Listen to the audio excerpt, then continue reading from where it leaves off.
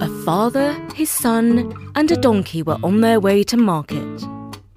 The man and the boy were in front, and the donkey plodded along behind them. An old farmer came the other way in a horse and trap.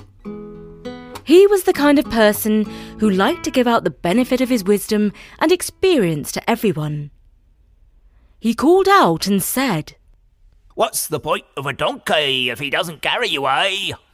The father thought, "Well, I suppose it does look bad that I'm making my son walk, when we've got a good old donkey." So he lifted up the boy and put him on the donkey. Next, the boy's teacher came the other way and said, "You bad-mannered boy, why are you riding in style and letting your poor old father walk on his own 2 feet?" The boy replied, "I didn't mean any harm, Mom," and hopped off the donkey. So now the boy walked and the father rode.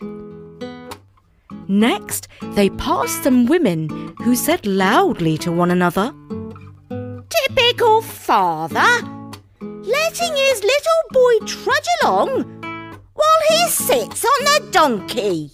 "Oh, bother," said the father.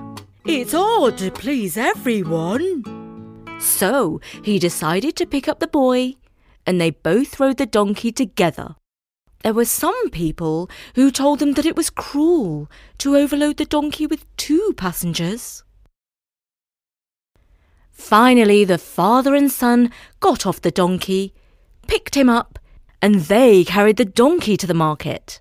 And the moral is, if you try to please everyone, you will end up pleasing no one. Hey,